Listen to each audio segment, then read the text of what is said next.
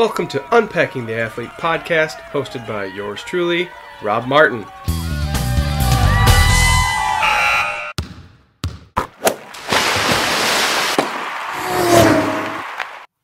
Welcome to Unpacking the Athlete, a podcast dedicated to diving deep into what makes athletes who they are. This is episode 6. Today's guest has a background in outrunning everybody and is currently a Division I cross country and track and field head coach and director for men's and women's. His accomplishments are as follows. He is a 4-time Michigan High School Athletic Association state champion. He was a Foot Locker High School finalist in 1994. He is a 3-time NCAA Division I All-American at Indiana University. In 2002, he was ranked 35th in the world in the steeplechase. In 2003, for Team USA at the Pan Am Games, he placed 4th in the steeple. In 2001 at the Goodwill Games, he placed 8th in the steeple. And also in 2001, he was the U.S. champion in the steeplechase. Yes, he was the fastest U.S. man in the steeple, for those that don't know. And if that would have been an Olympic year, he would have represented Team USA. As a coach for Miami University, he has continued his excellence and has been named Coach of the Year for multiple years. He has had many MAC individual champions and a team title as well. If I kept reading all his accomplishments, we would be here for hours. Our guest today is Tom Chorny, who resides in Ohio, is from Michigan, and he loves to try to keep up with me on the bike when we get a chance. Welcome, Tom. I'm excited and have been looking forward to this conversation. Thanks for having me. I'll try to keep up with you. Okay, I like to poke a little bit. It's kind of fun. All right, we're going to dive right in. First question. If you had to pick a race to do right now in order to save your dog Ted that you had to win, what would it be? Here are the 3 options. First, a 26-mile mountain bike race against me, a 50-mile road bike race against me, or last but not least, a running race up a sand dune against me. The first person to reach 25 climbs wins. I mean, I'd have to pick the sand dune just because I think I would have a chance. Right now, you would definitely bury me on the mountain bike, you know that. But the 50-mile ride, I mean, I'd finish it. I definitely wouldn't be too fast. So, yeah, I'd have to pick the sand dune. I had a feeling that was going to be the pick. Yeah.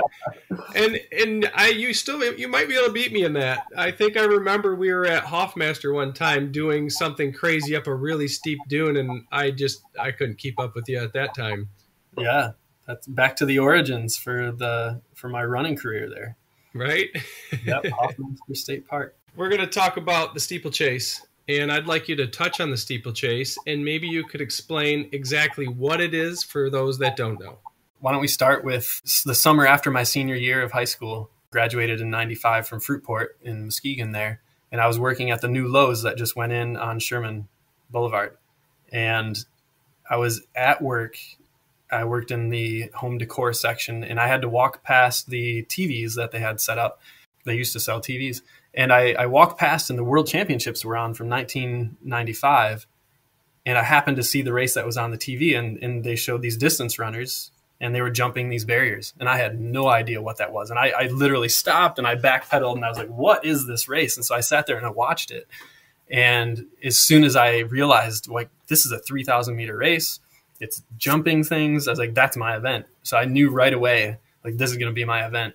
Essentially, 3,000 meters on the outdoor track, 7.5 laps, and each lap has 5 barriers. The barriers are not like hurdles, so they are solid. They're literally 6x4 blocks of wood, typically, and they're wrapped in that rubber Mondo track surface. Sometimes they are just wood, and you can jump off of them. You can stand on them. They're really solid. They definitely don't topple over when you hit them.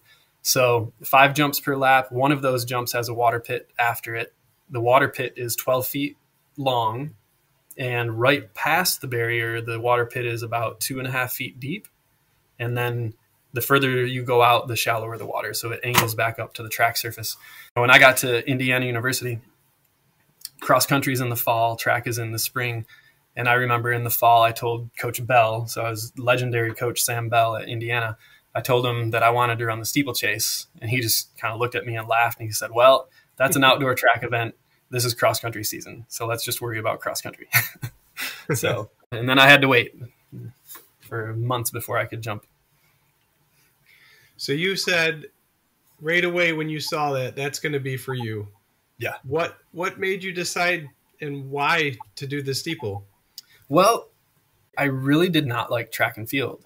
I actually didn't like running. I didn't want to be a runner. I think I always, I tell a lot of people, and even in my cover letters, when if I applied to Miami, I'm sure my cover letter said, as a kid, I thought that I knew I was going to be an athlete. I just didn't know what sport.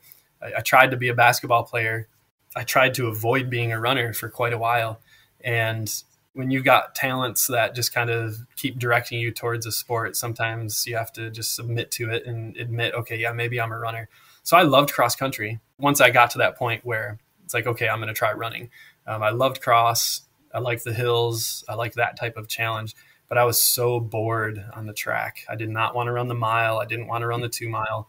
And I did that. I still won a couple state titles, being really bored with track. I mean, I enjoyed the competition, give me that challenge. And okay, there was definitely some fulfillment there. But when I saw that, for some reason, I guess it just resonated with me. And I thought, okay, I can bring an element of cross country to my track season. And I just knew that would have given me, I guess, that additional challenge that I needed to make it enjoyable. That makes perfect sense. I was in the same boat. I loved cross country and I despised track. Just running in circles just didn't do it for me. Yeah. I mean, we had a cinder track back then too. So, I mean, I don't know if I knew any different, but it's funny to look back and think, wow, my high school years were all spent on a cinder track. Yeah. Can you walk us through the race in 2001 at U.S. Championships and your win? I can walk you through some parts of that weekend. For me, my running career was a little interesting because there were races when I could get done and even years later, I can remember almost every single aspect of that race. But then there's other races where I know the outcome and the results, but I didn't remember that much of it. So what I remember about that week, it would have been June in 2001. And it would have been my first full year out of college. So I was still working under Coach Robert Chapman, who had taken over at Indiana once Coach Bell retired. And Chapman is a fantastic coach. He's a scientist. He's one of the smartest guys I've known. And we had already, the year before, we had gone through the 2000 Olympic trials. And we really were just on the same page with our training and what I needed. And he had really started to understand me as an athlete. And so we brought that into the 2001 season. And I was really confident going into the trials. So there was a trial round, and then 2 days later was the final, assuming that you advanced to the final. And I remember cruising through the trials, and I had run, I think, 8:27 to advance. Maybe it was slower. It might have been 8:35. And I knew that I had to be top 5, and I had to be under 8:36 in order to advance. So I didn't really bother with trying to be one of the top 3 in my heat. I just kind of hung back and I was looking at the clock and I was making sure nobody was coming up from behind me. So I just cruised in. So nobody would have thought, okay, Chorny's looking really good. He's going to be a favorite. Nobody would have thought that after the trials. But going into the final, we had been training almost the entire year with the idea that, based on history, this race is going to take about 8:22 to make it to the top 3, and the top 3 get selected for the World Championships that year. We trained for a race that was going to go out at 8:30 pace, which is 4:15 at the halfway point. So 4 minutes, 15 seconds at 1500. And then it's going to close. People are going to pick up the pace and it's probably going to go 4:07 for a total time of 8:22. So we trained for that. We trained with that pace change.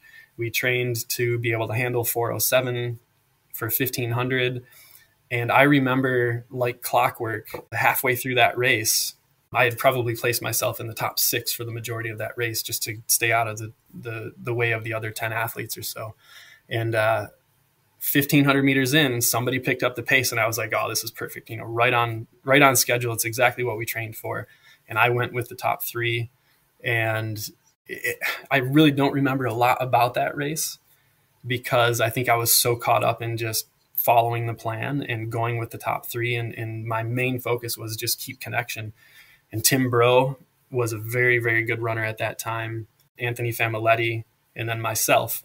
And then there were other athletes who were definitely capable athletes, but none of them had shown really standout races or results yet. So I knew that I was going to be somebody that was going to be hard to beat. You can actually find the last 500 meters on YouTube, so you can see the last 500 meters of the race, but I don't remember being able to find that coverage on YouTube up until just this last year, which is kind of crazy. So it's nice to look back. So now I remember, because I can see the last 500 meters, I was in 3rd place and doing everything I could just to maintain that top 3 finish.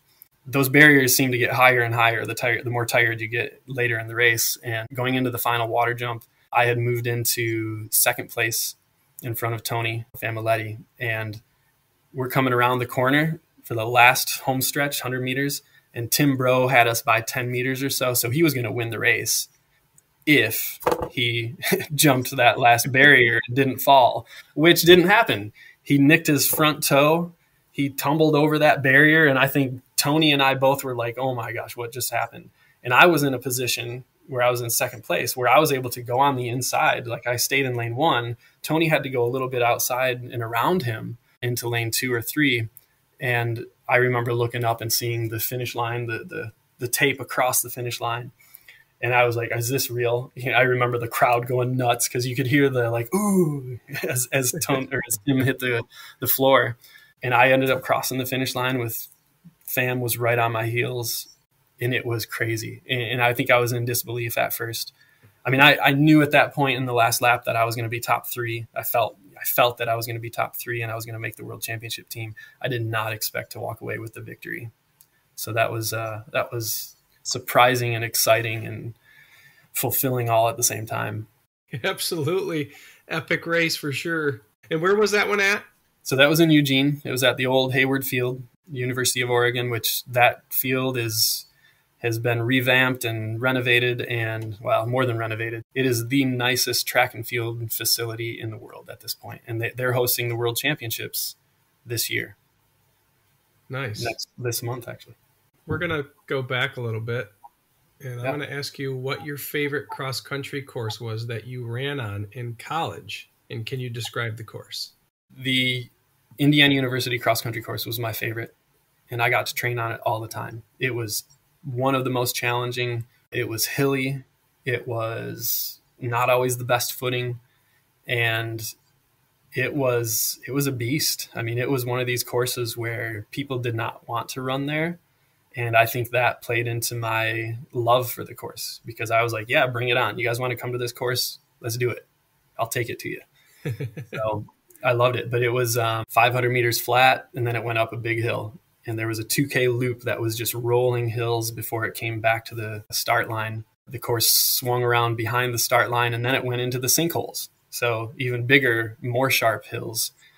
So by the time you ran 5,000 meters of this course, you had hit 1, 2, 3, I'm counting here, 3.5, 4, 5. Let's call it 5.5 hills that were significant.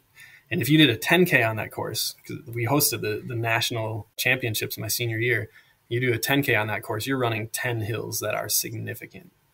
And it was a killer. Now let's go back a little further. How about high school?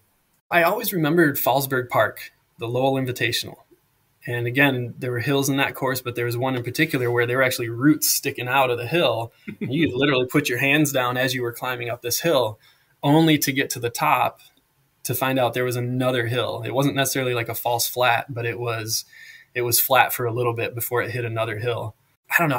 I always loved courses like that offered you a chance to bury somebody. Like if you can be tougher, if you can like really stick it out and drive to the top of a hill or go flying around a corner where they can't see you. I always loved trying to play all of the tactics to try to beat somebody. Absolutely. Outworking everybody, Yeah. Yeah. outsmarting everybody. Yeah. That's why I liked our home course in high school, because it was easy once we got into the woods with all the corners to just turn on the jets a little bit. Yeah. But when that person behind you couldn't see you anymore, they just lost hope. Yeah. Especially when they're running through sand and it's like, Yeah. oh, it's like holding me down, running through gum. We're going to go back in time and talk about when you started with running. How did that happen? And can you walk us through any events that you had then? Just before we started here, I've got this little trophy on my shelf here from 1986, right? It's this tiny little trophy. It's Fruitport Old Fashioned Days first place foot race. And that was that was a year where I think I discovered a race. Like, I don't know if I ever had an official race before, and I walked away with a trophy. So, positive reinforcement. That next year, my mom let me run the 5K, the Fruitport Old Fashioned Days 5K. And we had an older boy run with me. I think it was because she didn't want me to get lost or anything and wanted to make sure I had support. And I got done and I thought that, well, this is pretty cool. That was a pretty major accomplishment. I ran the whole thing as far as I remember. And that was 1987. And I think I ran that race plus the Seaway Festival 5K almost every year from then until the end of my high school career. And then it became a little bit more selective about which races I ran just because I had college training. So, Nice. Yeah, that was kind of the beginning of it. Fruitport Old Fashioned Days for years. That even happened before I got into, high school cross country or track and field. Was running always the top of your list, the thing you wanted to do? Definitely not. We laugh, right? Because I think we both tried to avoid it, really. I mean, when I was young, I played football and I loved it. And until I wasn't the biggest kid in my class at some point, or at least on par with them. I think I started my 6th grade year. I was a little bit smaller than some of the guys. And I was admitted, I was a little afraid of getting hurt. But then I tried to go back out for football as a 7th grader, and I got mono right away at the beginning of the year. And so I had to put an end to that season real quick. That's also the year I started doing some middle school cross country because I knew that I could run. I mean, as a kid, I grew up running around the neighborhood everywhere. And I liked it. It was, I don't know what they ran, 1.2 miles or maybe 1.5 miles. I even did middle school track because, you do sports as a kid. And I remember I ran the mile in 7th grade and I ran 5:22. So that was pretty good. And then in 8th grade, they had me start doing the 3,200 and I hated it. I was like, I don't want to do that. So because of that, I didn't go out for track in high school or cross country. So instead I didn't do anything in the fall. I played basketball and then I played tennis, and I loved tennis. But then Coach Johnson, he convinced you and me, I think in a similar fashion. He's like, just come out to practice once. If you like it, join the team. If you don't like it, then don't worry about it. So he brings us to Hoffmaster State Park with all the dunes and the trails. And I loved it. And it was fun. And I was like, okay, I'll join the team. And that was after, calling me once a week during the summer, me telling him no over and over and over again. And that year I ended up 6th at the state finals, Class B state finals. So it's like, obviously I've got a little bit of some natural ability to be a runner. And so when track season rolled around that year, I went out for tennis again. And Mr. Grossa, a little Italian guy, he comes up and he puts his hand on my shoulder. He's like, Tommy, he's like, you did pretty well in cross country. Maybe you should go run track. So I was like, oh. And it's like I knew that I should be running track. I just didn't want to. I really didn't want to be a runner. So I don't know. The crazy thing for me is I was definitely naive and pretty ignorant back then in a lot of different ways. And cross country in my junior year, it never even dawned on me that if I was 6th place as a sophomore, that I would be one of the favorites going into that next season in the state. It never even dawned on me. So I think I was surprised. I knew that I wanted to win races and I wanted to do well, but even going into the state finals, I think it never really dawned on me that other people expected that of me.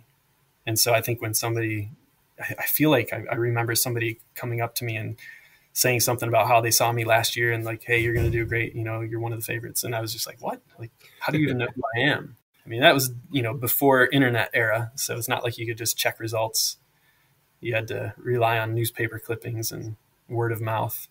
What event as an athlete, could be any time, did you do that was challenging and fun at the same time?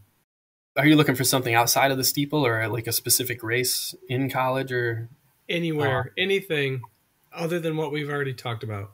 Yeah, let's talk about Sleeping Bear Dunes. So this will be maybe a little bit not what you were expecting, but there was one year I went up to run the Traverse City Cherry Festival Road Mile. They had the Road Mile. There was prize money. Actually, it was a pretty cool race because you could, if you were the first person across the line at the quarter mark, the quarter mile, the half mile, the 3/4 mile, then there was a bonus that they would give you for being the first one across those. So that was a cool event. At the time I was in shape and I was like, man, maybe I can go run a 4 flat mile on the roads, maybe break 4 minutes. I was in good enough shape where I thought that was a possibility. The roads are definitely a little bit different. So I think I ran 4:13 that day, probably going through the 800 at like 2:02 or something like that. So it wasn't exactly my day. It wasn't the greatest race, but I was dead tired at the end of it. And on the way home, we stopped by Sleeping Bear Dunes. And if you've never been there, it's like the steepest dune that you could have based on erosional properties, right? And it's long. I mean, it's one of these things where if you've never seen it, you go to the top and there's a lookout point and you can use binoculars to go look at the people that look like tiny ants at the bottom of this hill. I was at the top and there's a sign up there that says, don't climb down to the bottom unless you know that you can make it back up, because it costs $3,000 for a helicopter to come down and get you. So I'm just like, oh, this is like really serious. And I'd never done the climb before. And I had overheard a couple older ladies talk and, I'm kind of eavesdropping and they're saying something about, yeah, apparently somebody ran up from the bottom and they did it in 6 minutes and 35 seconds, and they were just amazed at how quick that was based on what they were seeing from other people climbing from the bottom to the top. I doubt these ladies had done it, but they might have known somebody that had just done it. And so I'm looking at it and I'm like 6 minutes and 35 seconds. And I think they had mentioned, like, somebody had said that they thought that was a record. And I'm looking at it thinking, oh, there's no way it would take me that long. It's like, I'm pretty sure I could do it. And I was there with my Uncle Bill, and he's a big guy, 6'7", but he's pretty athletic. And so we were like, well, let's go jump down to the bottom. So we jumped down, and it's fun jumping down because it's all sand. All sand. You jump down and keep going. And you don't realize how big this sand dune is until you get to the bottom. I mean, and there are people littering the path on the way up, and they are sitting down, catching their breath, and they're dead tired. And so you get to the bottom and you look back up and you're like, holy crap. Like, this is a huge, monstrous hill. And I had already run a race that day, only a couple hours earlier. So my Uncle Bill and I are down at the bottom, and we're talking about, like, how much of a head start do I need to give him so that we try to, like, finish at the same time. And I was like, I don't know, 5 minutes? Do I give you 5 minutes? And I was like, no, we better do a little bit more. And I think we agreed on maybe 10 minutes. So we're going to give you a 10-minute head start. Well, 10 minutes came and went, and he was only about a third of the way up. And so he gets to the point where you can see pretty clearly. There was a point where everybody just kind of stopped and sat for a while. You can see the marks in the sand. And he looks, he's tiny at this point, and I'm looking up the hill, and he just puts his hands up and shakes his head, and he just sits back. And so I was like, okay, game on. It's going to be up to me, solo effort. And I start my watch, and I just plow through this hill. And by the time I reach him, a third of the way up, I am already dead tired, and my legs are burning, and I'm breathing heavy. But I'm just like, I am not stopping. And I go plowing all the way through to the top of that hill, and I got done at it was like 5 minutes and 35 seconds. So I got a minute faster than that supposed record. And I started thinking about it as like, I doubt there's many people that have ever climbed it that fast. And I was pushing so hard. And to me, that was one of the coolest accomplishments that I had. I mean, it's an unofficial accomplishment, but I'll call that the record. 5 minutes, 5 seconds from the bottom to the top, Sleeping Bear Dunes. Heck yeah. So the challenge is out there for all you young guys. Yes, go do it. Go see if you can beat 5 minutes and 35 seconds. I could probably look back in my running log to find an official. Actually, I've got my running log right here. I could find an official time. I probably recorded it. Whatever it was fast as shit. Yeah. How about as a coach? Mhm. Any events that you've had that have been challenging and fun at the same time? All of it's a challenge because I'm not in charge. Like I'm in charge in a certain way, but it's so much is left up to the athlete in question. And it's hard because I can't, and we tell our athletes all the time, it's like, I can't get out there and run the race for you. So finding athletes, so it's part of the biggest challenge is recruiting. You find those athletes that are intrinsically motivated and they know why they're out there and they've got the drive to just keep pushing through anything. And sometimes they're a delight to coach. Sometimes they have their own ideas about how they should run races, and you try to teach them the best way to approach a race or different tactics that you could employ along the way, depending on how the race goes out. So the whole thing is a challenge. When I first started coaching, I was a volunteer at Indiana, and I was doing that while I was still kind of finishing up my own running career. And we had some amazing athletes. I mean, they were top 10 in the NCAA multiple times while I was there. But I think it's one of the things I'm most proud of too is the Coach Helmer at the time. He's still there.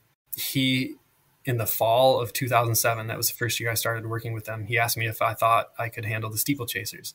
And I said yes. And so I had actually developed a whole training regime. I mean, we were pretty very routine and strict with it. And I developed a group of steeplechasers that were some of the best in the NCAA. And I taught them how to hurdle. I taught them how to be efficient. I worked on their form with them. I mean, at one point, I remember we had 9 men and 9 women from the distance group all doing hurdle drills. Didn't mean that they were all going to steeple that year, but we had a lot of them doing steeplechase drills because it helped make them strong as well. It's a lot of plyometric strength. And one of my assistant coaches, actually, Deshaun Turner, he was one of my athletes there. And during his 4th year, so 2011, we had 4 of the top 10 steeplechasers in the NCAA. And they had run 8:35, 8:36, 8:40, and 8:42. And they were all in the top 10 on the descending order list, which was just an amazing group to be a part of. But I think that the challenge was, I'd never coached the steeplechase at that time, but I knew all of the drills that I had gone through, and I'd worked with a couple individuals along the way, including some training partners. And we took it really seriously, slow motion video, and tried to break down our hurdle form.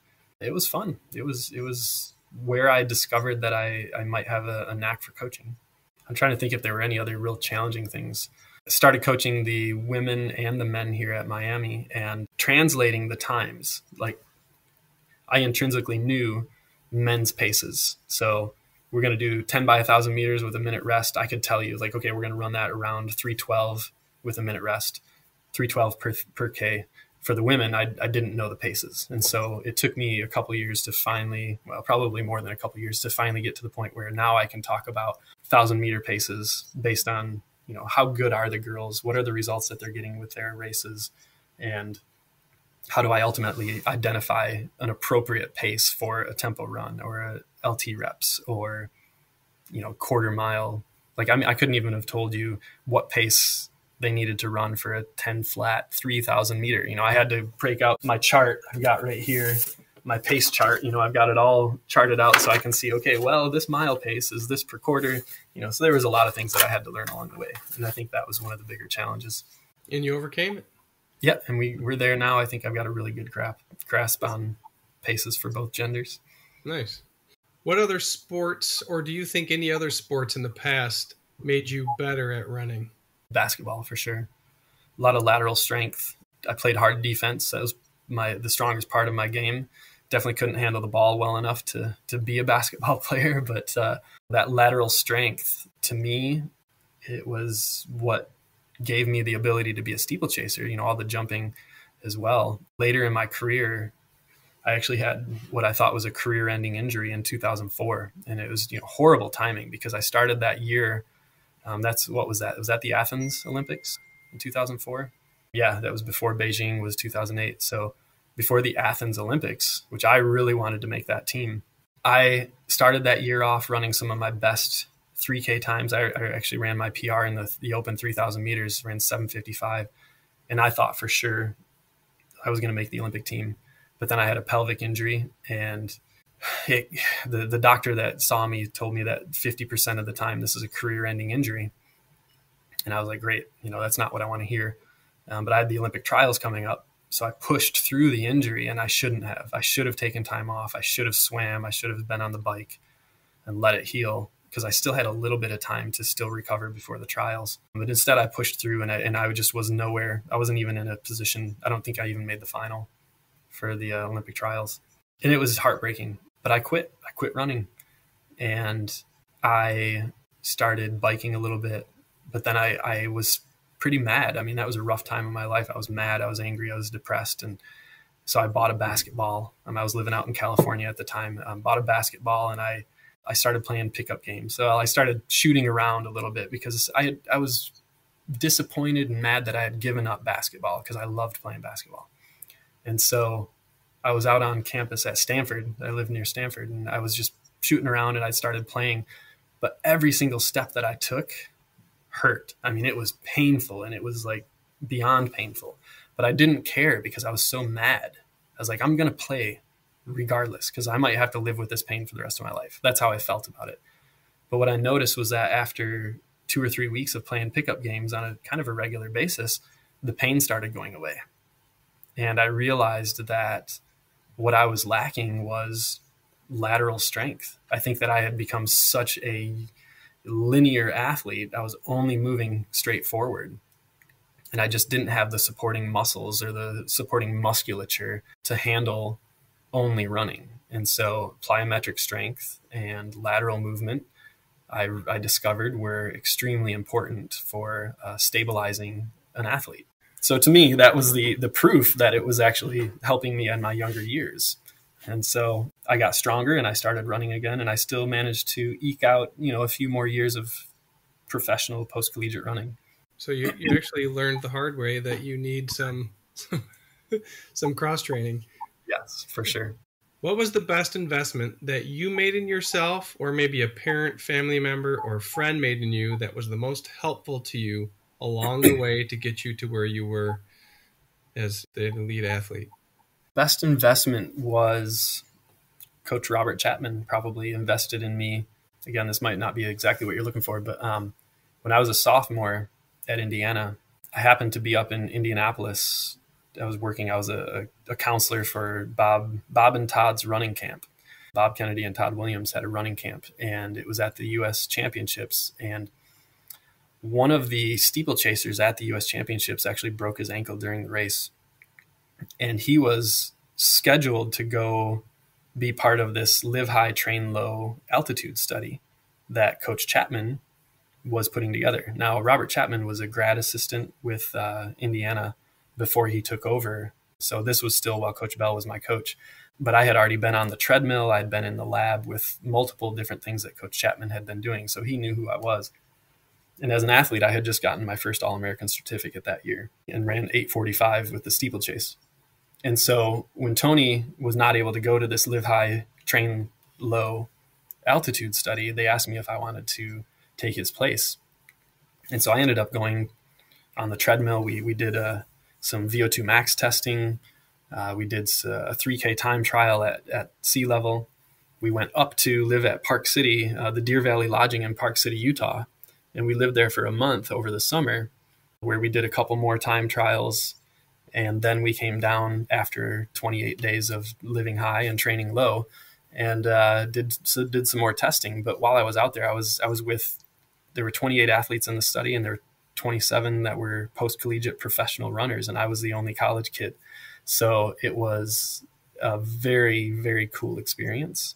I think what I discovered on that was that these were real people. And if they can do this, I can definitely do this. So I think it was just an eye-opening experience to me that, one, I wanted to beat some of them. I didn't get along with all of them, but I wanted to beat them, because there were a good handful of steeplechasers in that group, but there were also some really cool people, and they were supportive and encouraging, and yeah, it made them more human, and it made the process of getting to that point more human as well. Thank you, Chapman, for putting me on the list for that group, and I mean, it really helped. It helped me focus more. Yeah, that's a really cool opportunity. Yeah. Did anyone influence you to start running? When I had too much energy as a kid, my mom just told me to go run around the house a few times. So yes, my mom. We also played a lot of hide and seek and other games in the neighborhood. We had a lot of kids in the neighborhood, and there were a couple of meaner kids that would chase me down, and so I had to learn how to run fast to get away from them. And I can remember specifically one of them. He was so frustrated because he couldn't catch me. But I mean, he was mean. He was going to beat me up. So thanks, Derek. Yes, he had a lot to do with my early development as a runner.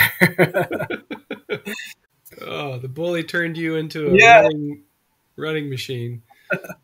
But then Coach Johnson, obviously, just for being adamant and sticking to this idea that he needed to get me out on the team as well. He had a gut feeling, and it was right. Yeah. When you started excelling in running, did you look up to anyone, have a hero or an idol? I looked up to Mike Kramer that first year of running. He was a senior. He ended up finishing 4th at that first cross-country state meet, and I was 6th place, not too far behind him. I think he was probably a little scared of having the sophomore running up on him. But, I looked up to him. But then it like I said, this was pre-internet, so it's not like I could get online and look up running stuff. Then I learned about Bob Kennedy and Matt Justo and Ruben Rena and Todd Williams. I think Coach Johnson probably shared with us I think he photocopied some pages out of a Track and Field News or something like that at one point. Yeah. And I saved those. I actually might still have them somewhere. So once I learned who they were, I was like, oh, okay, cool. Coach Johnson was pretty good for us, I think. Yeah, definitely. He took us to the Olympic trials. That's right. After my freshman year, and that was after your senior year. Yeah. You guys came and picked me up in Indiana. Yeah. And then we went down to Atlanta. Coach and his parents. We watched Brian Deemer in the steeplechase. We met Jim Ryan. Yep. Outside the stadium. Yeah, very cool. That was such a cool experience. It was. Yeah, thanks, Coach Johnson. Yeah, thank you. How many hours a week did you spend training when you were in high school? Not much. I mean, geez, what did we run? 30 to 35 miles a week?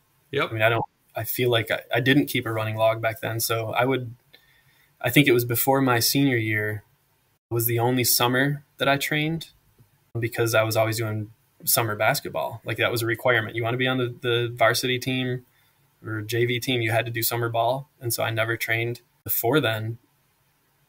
And same over the winter, I never trained year round because I was playing basketball. So it was my senior year that I decided to give up basketball, which was a hard decision. That was really, really tough for me. But I trained in the summer, and I think I got up to mid 40s. I might have had a 45, maybe even a 50-mile week, which was huge. But then back, like, it was only a couple of weeks that were up that high. Yeah. And then we were right back down to that 35 miles a week range from what I remember. So It wasn't that much. Jump forward to freshman year, and I know you had an even worse experience, I think, than me. Worse experience. Yeah, we'll call it a worse experience. I mean, I guarantee you there were weeks when I was running over 80 miles a week as a freshman. In college? In college. Yeah. If I didn't skip my long run, because a lot of times I just got to the long run day and we didn't meet as a team. So, coach would say, okay, go do a long run on Sunday. And I probably just didn't run like half of the time because I was so dead tired. That was an adjustment. Ours were Monday mornings, and we'd wake up really early, and he would put us in a van and drop us off like 20, 25 miles away from school, and we'd have to run back. Oh, yeah, I'm glad we never had to do that. How about as a pro? How many miles would you say you averaged a week? During my best stretches of training, I was in the 80 to 100 miles a week range. I mean, when I moved out to Eugene, Oregon in 2005, I had a really good stretch of training. I think I always had trouble with getting the most consistent year after year after year training. But I was always, I was either building up and I was very steady at the 70, 75 miles a week range. But then there were times when I was 80, 85, 90. And I at one point I had a 100-mile stretch during a 7-day period. It didn't fall on my calendar week, so I never actually logged a 100-mile week. During those times, I was very high intensity and high mileage and high frequency. So it was significant training. I think I had built up to handle that. Like, I don't think anybody can just jump in and handle that type of training. Yeah, the majority of it was probably 75 to 80 miles a week. Speaking of pro, did you ever have any contracts? And tell us about those. I did. It was my goal as a kid to be a Nike athlete. And as I became a runner, I came up with this idea that, once I learned what redshirting was, I wanted to redshirt cross country once so that I would graduate in December of 1999. And the reason why I wanted that is because it would give me the next 6 months to just focus on running before the Olympic trials in the year 2000. And I thought, I'll graduate, I'll sign a contract with Nike. I always wanted to be a Nike athlete. And then I'll focus on the Olympic trials. And that's somehow exactly what happened. I mean, the red shirt came because I had a femoral stress fracture in my right femur. And so I was kind of forced to take time off. Luckily, we had a connection with Bob Kennedy. And I think Bob made a call on my behalf to get Nike. And I signed a contract with Nike. So I ran on an independent contract for a few years. And then I was a part of a couple professional teams, the Nike farm team, and then the Oregon Track Club, just for a short stretch. The best part about having a good friend with a contract with Nike is you get some stuff every now and then too. Yeah, the box they sent me had a lot of clothes, and it was way more than I needed. So I was able to hand out some of the gear to some of my teammates and old training partners. It was fun. How many years did you spend at the pro level? So first, with running, the term professional is kind of a loose term, but I did win money, which was nice. And it was all in all from 2000, I would say my career kind of fizzled out just because of some injuries. Kind of faded in 2008. That was the last time I ran a steeplechase, but I was still training pretty intently and pretty heavily up till 2012. So somewhere in the 8 to 12 year range. And I've never officially retired, so I don't know what that means. But What has been your most memorable race of all time, other than the win in U.S. Championships? And why don't you walk us through that experience? There's definitely a few that come to mind. There's senior year cross country in high school, the cross country state championships. I was sick. I was sick a lot as a kid. So that one, I mean, kind of briefly, that one, Coach Johnson and I had talked about a tactic. We were just like, well, why don't you just hang back? You're not really sure how you're feeling. Let's hang back, and maybe at 2 miles, if you're feeling good, go make your move then. Because I was already a defending state champion, and I think I was undefeated. I think you were the only one that beat me that year.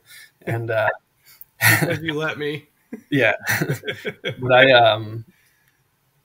I found myself not even a half mile into that race already at the front. And I was like, whatever. I was like, I'm just going to go now. So, 5K cross country, pretty hilly course. And I just took off and nobody went with me. And it was rainy and I was stomping through the puddles and I was just having a fun time. Like a mile and a half into the race, 2 miles, I was kind of looking around and I was like, well, I'm just going to kind of cruise it in. So it was a very easy win for me. I mean, unfortunately, the same thing kind of happened my senior year. I don't know. I guess they're both memorable. My junior and my senior year 3200s were memorable because the one on the track in my junior year, I didn't expect to win at all. And, 2 laps to go in the 3200, we were 40 or 50 meters behind the leaders. And this kid from Cedar Springs, Ryan Watson, he ran at Central Michigan. He was an All-American as far as I remember. He just took off. And within 1 lap, so 800 down to 400 to go, he caught the leaders and I just went right on him. I latched right on and went with him. And then he stopped when he got to the back of the lead pack. There were like 3 or 4 runners and I just kept going. And so I took off in that last lap. I think I ran 62 to close that last lap. And I ended up winning by, 30 or 40 yards. It was crazy. In similar fashion, my senior year, I was sick again and I just didn't expect myself to do that well. And somehow was able to pull it out that last lap and walk away with the win. So that junior year race was epic. Yeah, it's crazy. I think we can hear you on the video. Absolutely. Both years. I think you're on the video. Yeah, that was an interesting one because none of my family was there my junior year because I think we had a funeral Yeah, well, was it a funeral? We either had a funeral or a wedding. I think there was a wedding. Let's call it a wedding. It's more happy that way. But there was a wedding, and so they were all hanging back, and so we had it on video, a VHS tape. And so I remember showing up where everybody was, and I played it for them, but I didn't tell them how I did. So they were all like, "What? You won!" It was pretty exciting. You know, I definitely remember qualifying for Foot Locker, because up to that point, I think that was the biggest accomplishment that I had had as a runner. Is my senior year. Like the junior year, we went over there for me, my junior year, and that was like an eye-opening experience. I had just won a state title in Michigan, and then I ended up getting like 97th at the Foot Locker Midwest Regional. And I was like, wow, these guys are good. And I thought I was pretty decent. That was, that put me in my place for sure. And I trained really hard for that next year. That was my primary goal as a senior, is to make it to Foot Locker. So I don't know how many kids get 97th and then they're like, okay, I'm going to make top 8 next year. That was kind of an absurd goal, but I did it. I remember that race pretty vividly, coming down into the home stretch, and I remember crossing the line, and I didn't know exactly where I was. I knew I was pretty close because only the top 8 made it to the finals. And I remember looking around, looking at the guys in front of me, and I was counting like 1, 2, 3, 4. And like once I realized I was 7th place, I just started jumping all over the place. I was so excited. That was fun. Absolutely. I mean, there's more. I can come up with a lot of other ones Right. I vividly remember, but where's a place that you like to maybe run solo or with a group? Your favorite place? Anything stick out? I've got some really great loops. When I used to live in Palo Alto, California, if I can remember the name, Arrastadero is a really nice place. There's a ranch up in Woodside, California. Oh, I'm not thinking of the names, but there's some loops out there. But the one that I really like is Hoffmaster State Park. What we have now, the Coast Guard Park, that wasn't even there. But I used to just go out and run the trails. I would follow the deer trails. And that's how I came up with some of these big loops that I would do out there. I mean, once I figured out, okay, on one edge, I've got the lake. On another edge, I've got Hoffmaster State Park and those trails, which I would recognize. On the south side, there was North Shore. So I knew that if I ever got lost on any of these trails, I'd just have to head one direction and I'd find my way out. So I was confident that I wasn't going to get lost forever. And so I just went out exploring and discovered some of these pretty amazing trails that were off the beaten path. But, you and I used to go out there and chase the deer. So it was fun. Sometimes I'd literally pick a direction and say, okay, I'm going to run this way, not follow any path. And I would just run up and down whatever hills came in front of me. Yeah, running the ridge lines. Yeah, it was fun. Heck yeah. I think there was one time when we were chasing deer where you were like, hey, I'm going to go, you stay right there, because I had a camera. You're like, I'm going to go down the hill and I'm going to scare them back toward you. And that's exactly what happened. And I was scared for my life because they were running right at me. Yeah. I feel like we still have that on a VHS tape somewhere. I think, yes, we do. And you're like, oh crap, hey! And you yell out and the deer takes a turn. Yeah. I was almost taken out by deer. Who was your biggest competition along the way? It could be high school, college, pro. Tell us some of the times you went head to head. Well, in college, there were always guys that were better than me. Tony Familetti was good. Once I got post-collegiate, I don't think I was consistent enough to meet these guys year after year after year. But Familetti, even they dealt with some off years. Tim Bro was pretty good, but then he stopped steeplechasing at some point. In cross country in college, Matt Downen, he was actually the Foot Locker champion that year that I made it to the Foot Locker finals. So he ran at Wisconsin. Jay Canton was at Michigan. John Schoenfelder was Wisconsin. And those guys, they were just so tough. I couldn't beat them. My senior year cross country at Big Ten championships, I was 4th overall. And then I was going to run against those same guys again 2 weeks later at the regional. The only thing is then we added Notre Dame. So we had Ryan Shea. And Ryan Shea was this phenomenal runner. RIP. He's the one that, if you guys remember, in 2007, he collapsed in the Olympic marathon trials. And they said that he was gone before he hit the ground because his heart just stopped. One of the best competitors. And I got to see him train post-collegiately a little bit too. But those guys were so tough. So I got 4th at the Big Ten champs. You had Ryan Shea in the mix. I got 5th at the regional. Same order. I mean, it was tough. That was a good, fantastic group of runners, and we definitely made each other hurt when we were racing. Rivals in high school, I don't know. I thought they were rivals, the Cedar Springs guys, but I definitely was able to. They brought out the best in me. So Jason Quist, if you remember him, yep, that was actually what I considered to be one of my breakthrough races from a competitive standpoint. Was when he was laughing, he was pointing at me. I took over the lead like at the 1 mile mark at our regional at Big Rapids Golf Course. He apparently was looking at me like pointing like, who is this guy? And Coach Johnson was on the sidelines, and he's like, he was so riled up. He's like, he's pointing at you. He's laughing. He doesn't know who you are. He's pointing at you. You got to go. And so anytime I even saw a hand try to get next to me or try to take over, I would put in a surge, and I would not let anybody take over the lead. And I've just pushed and pushed and pushed to the point where, like, you know how it is in cross country where you got your spikes, and every once in a while things kick up behind you and you hear things hit the ground. Maybe, I don't know. I was 2.5 miles into that race, and I thought he was still on my heels because I kept on hearing these things behind me. And there was a 180-degree turn where I was finally able to kind of look over my shoulder, and I couldn't see anybody. I thought this guy was like 5 yards, maybe 5 steps behind me, and there was nobody. I couldn't even see anybody.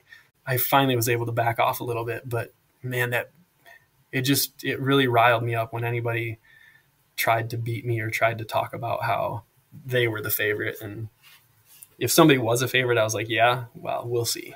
Yeah. Bring it on. That's kind of like what Michael Jordan did through his career. Yeah.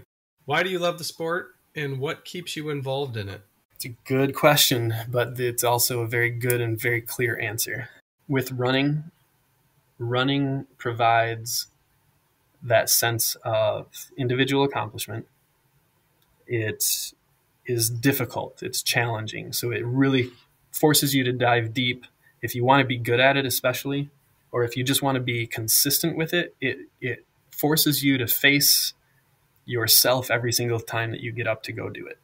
And I think that it provided meditation. It provided introspection. It gave me that time to be on my own when I was on my own. It also gave me some of the best friends in my life. So there was this team aspect of it. I like to tell people that running will teach you who you are if you let it. And so there's so many reasons why running is great and why I fell in love with it. Why I still go with it at this point, it continues to give me a challenge. I still find a lot of satisfaction in a job well done, or the ability to help these other athletes now achieve some pretty amazing things. It's also just what I've done. I can't imagine doing anything different at this point either. I've done some different things along the way, but I've also missed what running brought to me. So having a team right now, I've got, assistant coaches to work with, and some of them are some of my good friends as well. Did you ever incorporate strength training into your routine as a runner? Yeah. We strength trained in college. In high school, we didn't do too much, but in college, it was pretty regular. We were in the weight room, core strength. Post-collegiately, I always kind of stuck to the same type of routine. And I think it's important. You don't necessarily need to bulk up, but you definitely need to be strong with what you have. Do you incorporate strength training with your athletes right now? Yeah, we try to get into the weight room twice a week, and they're supposed to be doing core strength at least 2 additional times a week. I personally don't think that you need to do core strength every single day. I think that there's some activation drills that you can do that are helpful on a daily basis, but I've never bought into the idea that you need to do core every single day. Thinking back to when you were racing pro, if you had a big race coming up, what did that race week look like compared to, like an 80-mile week training? It depends on what time of year it was, because there were still some races where I was still running 70 to 75 miles that week. I remember once I did an 8-mile run the day before a race out at, I think it was like the US Open or something at Stanford. And somebody asked me how far I went. And I was like, yeah, I just got done with 8. And he just looks at me. He's like, I thought you were racing tomorrow. I was like, I am. It's like, yeah. So he was kind of surprised that I was running that far in front of, the day before a race. The intensity, again, depending on the race, the intensity would definitely come back. I mean, maybe we'd do one full workout, maybe a half workout, or do some prep work for the steeplechase I always like to do 400-meter hurdles, or maybe 8 by a 400-meter workout where every other one or maybe 6 of the 8 were over hurdles, just because I wanted to feel my pace. And so I would run them at race pace or goal race pace. There wasn't really a lot. I mean, I'd save the week before the race would be the more heavy workouts, but then we jump right back on it the next week. A little bit of a taper and then right back to it. Yeah. Do you incorporate any yoga, stretching, massage, percussive therapy, foam rolling, compressive therapy with your athletes' routines and the frequency of those things? Yes and no. We don't have like a set schedule for it, but we have a full medical department here. We've got physical therapists that work with our program and athletic trainers. And, we've got a couple Normatechs that we float throughout the team for that compression. We leave it up to them to make sure that they're getting treatment. A lot of them have their own little trigger point guns and foam rollers and things like that. So we encourage that.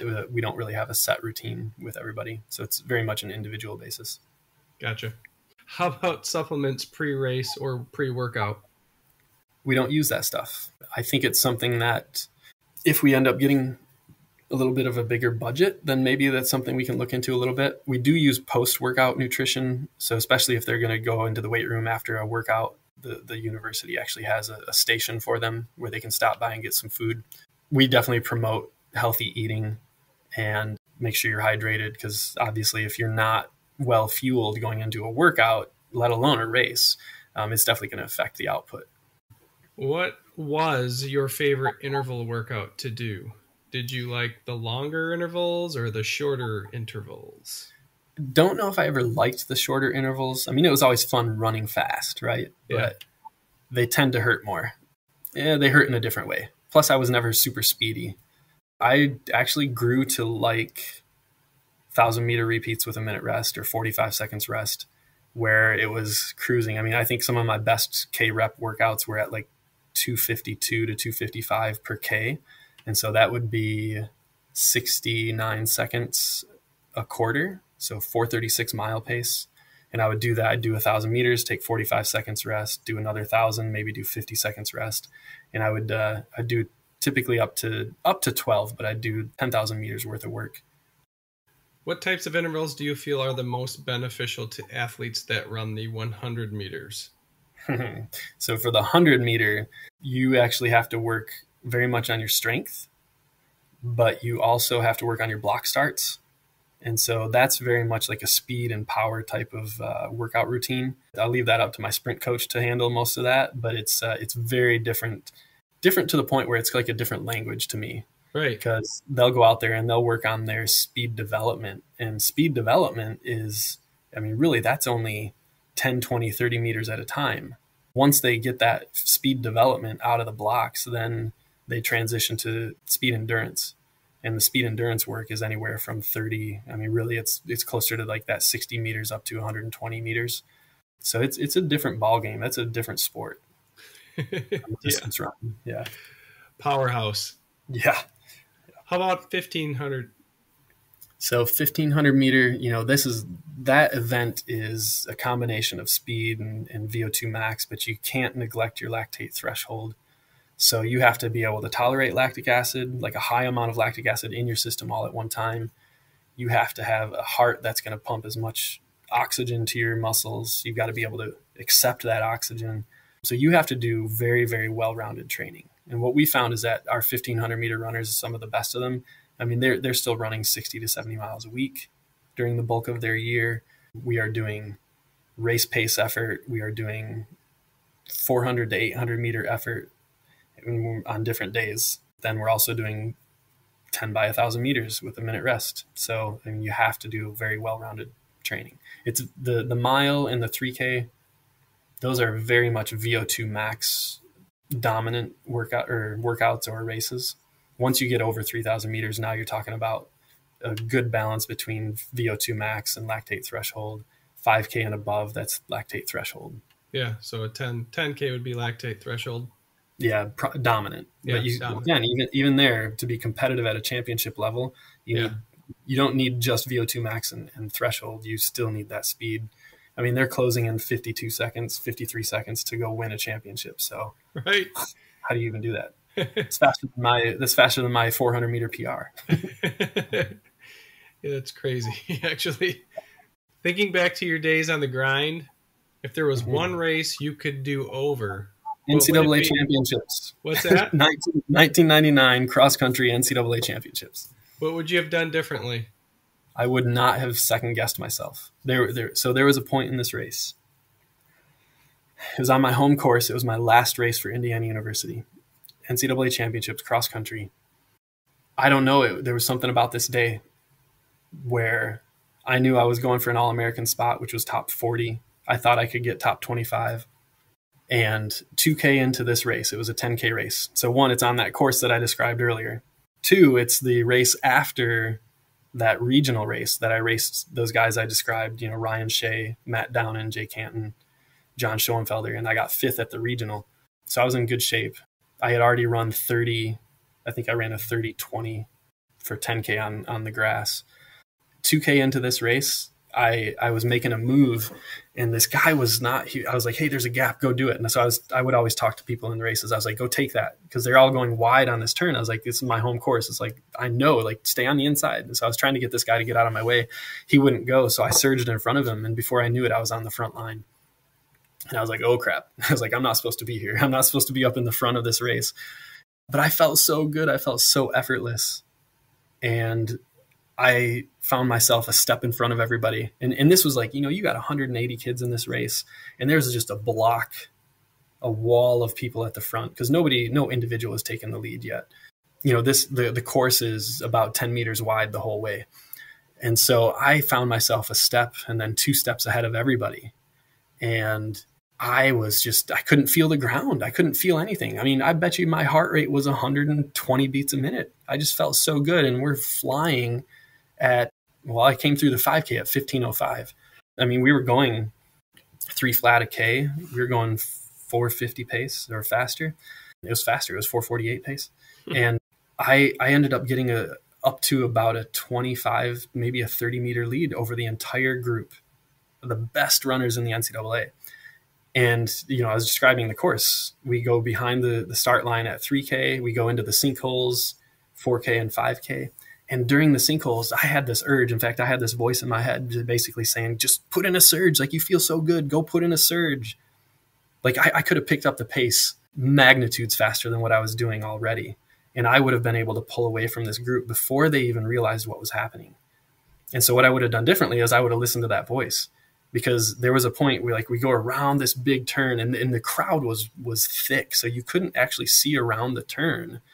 And I was in front enough where I could have hugged the edge of this course where all the people would have blocked the view. I could have put in a surge before they ever even knew what was happening behind me. And I feel like if I could have done that through both sinkholes, like, you go down and up, you go around a couple trees, you go down and up again. And these were major hills. I think that I could have gotten close to an 80 to 100-meter lead before anybody ever realized what had happened. Or they would have been looking around like, do we need to go after this guy? Because, like, they might have known I was a steeplechaser. They were probably thinking, oh, it's his home course. He's just over eager. And so they could have let me go. I swear in my like, to my bone, I feel like if I would have listened to that and if I would have put in those surges, first I would have come through 5K and I would have had a 100-meter lead on everybody. And if I would have just kept going, then I think that I could have, I'm not saying I could have won the race, because David Kamani and some of these other guys that were just amazing runners, Fine from Oregon, Powers from Arkansas. I mean, there were some guys out there that were way faster than I had ever been. But I think that I could have finished in a pretty solid top 7 or 8 if I had just gone and listened to that voice. Instead, what I said is, well, if I feel this good now, I'll feel this good later. Maybe I'll just back off and wait for the group. And so I did. I backed off, and it took everything I could to just, like, kind of slow down and wait for them. By 5K, they had caught me, and we came through 15:05. And that was on course record pace, by the way. Bob Kennedy had the previous course record at 30:09. And so we were right on course record pace. As soon as they caught me, you know what I said in my head? I was like, okay, now it's time to get serious. And literally before then, I was smiling and I was like, I can't believe this. I feel so good. And I was having a blast and I was having fun and I remember every part of it. But as soon as I said, okay, now it's time to get serious, guess what? my whole state just completely changed. And these guys went past me and I was like, shoot, I'm finding it difficult to keep up with them. They hadn't picked up the pace or anything. In fact, I think the guy who ended up winning ran like 30:09 or whatever. I think he might have tied the course record or come really close to it. They didn't pick the pace up. They just kept it steady the whole time.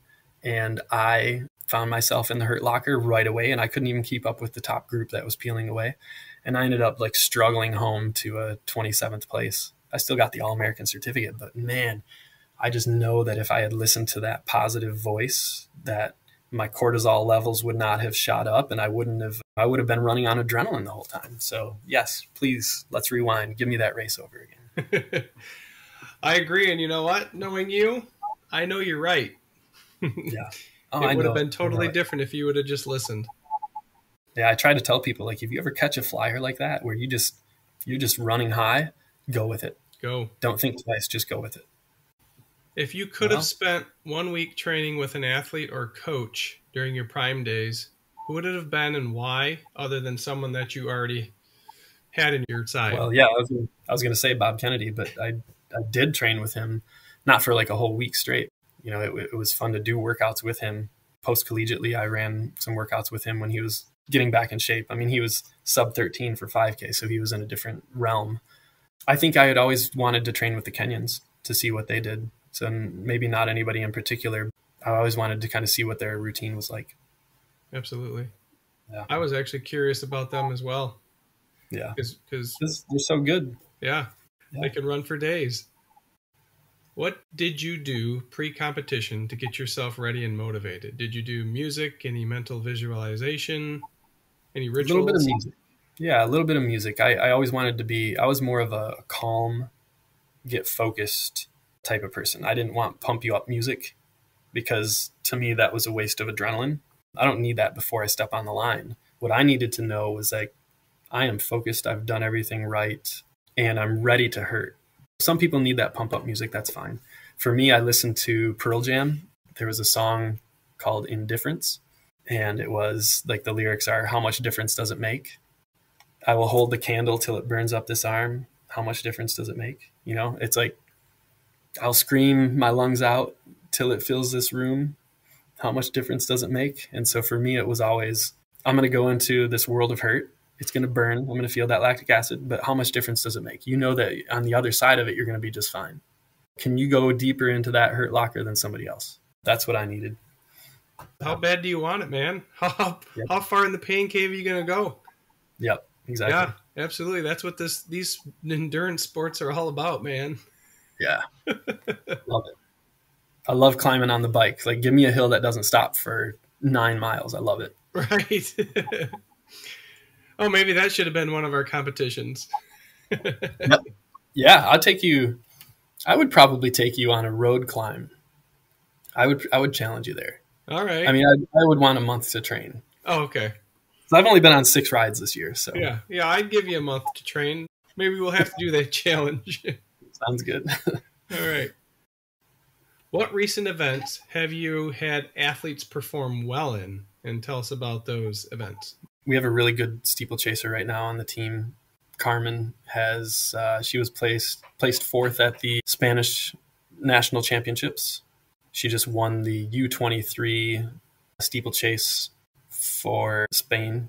And she also came back the next day and won the 5,000. So she was a second team All-American this year. Just really kind of blew us away with how much she improved. We also have a 10K girl who ran 33:38 as a sophomore, and it's really only like her second or third year running ever. And we also know that she's so much better than that. But I think, the recent past, we've had one of the strongest middle distance programs in the NCAA. We've had a whole multitude of sub 150 800 meter runners. My fastest 800 meter runner was 1:45:80 last year in 2021. Yeah, we've seen some pretty talented athletes. It's been amazing. When you retired, was it good? Was it bad? How did you feel? Tell us about the process and the situation. Well, so like I mentioned before, I actually haven't ever officially retired. So I've never gone through the process. Unfortunately, with the injuries that I dealt with, it just kind of fizzled out a little bit. It was unfortunate because I still had a very strong desire to be out there working out. I mean, I'm not going to lie. If I found out that if my body was able to handle the training, I would probably want to go do another steeplechase, and maybe at the master's level. It's one of the 3 goals I had as a 40-something-year-old. I wanted to slam dunk a basketball. I wanted to do a triathlon and run another steeplechase. I've kind of dunked a basketball. I don't know if it could have counted or not. It was close. I might still have to do that one. When I knew that my career was kind of over, I was working in a place where I actually was able to kind of rub shoulders with Steve Young, quarterback. I had asked him, I was like, when you retired, was it difficult? Was it tough? Because I was having a tough time kind of accepting it at the time. And he said, oh yeah. It's like, it was really tough. And he mentioned that he had friends in the NFL that really, really struggled with it because they maybe didn't have a very clear picture about what they were going to do afterwards. We talked about it for a little bit, and, it kind of didn't necessarily make me feel better, but it made me realize, like, this is normal. You're feeling pretty down and out about it. I definitely had to go through that because, I always wanted to be on the Olympic team and I never made it.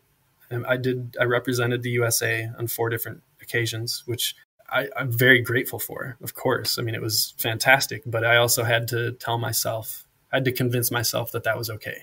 I mean, the Olympics are, that's the top of the sport, especially for track and field. That is like the Olympics. So I think that you need to put the shoes back on a consistent basis and get after that steeple goal, dude. I'm trying. I would love to do it again. My body I need some medical attention with some of my old injuries that keep popping up, unfortunately. If you were to give advice to younger athletes, what would it be? Diversify, do a lot of stuff.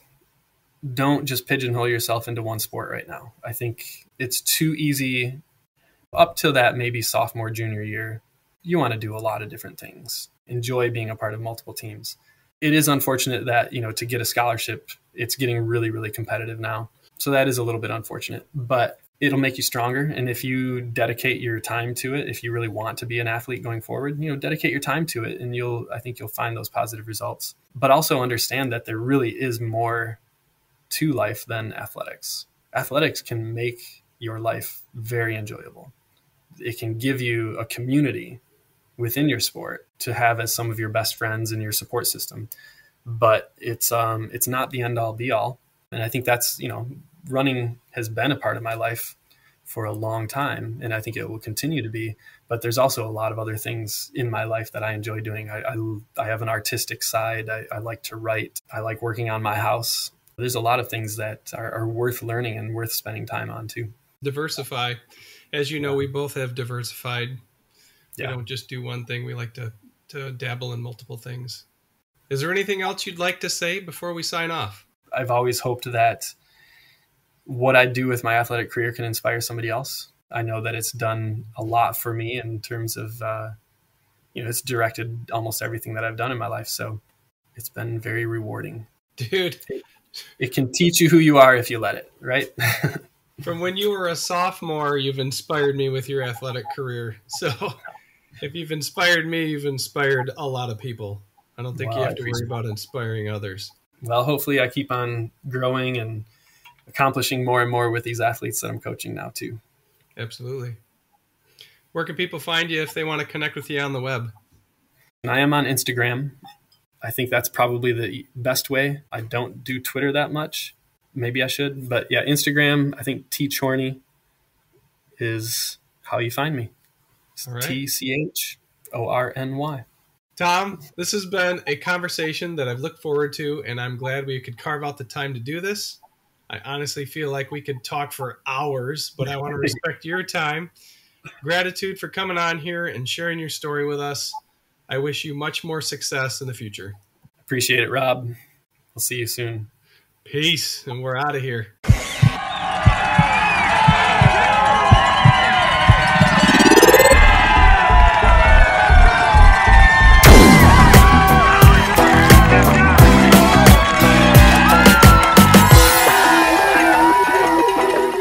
You have just listened to Unpacking the Athlete.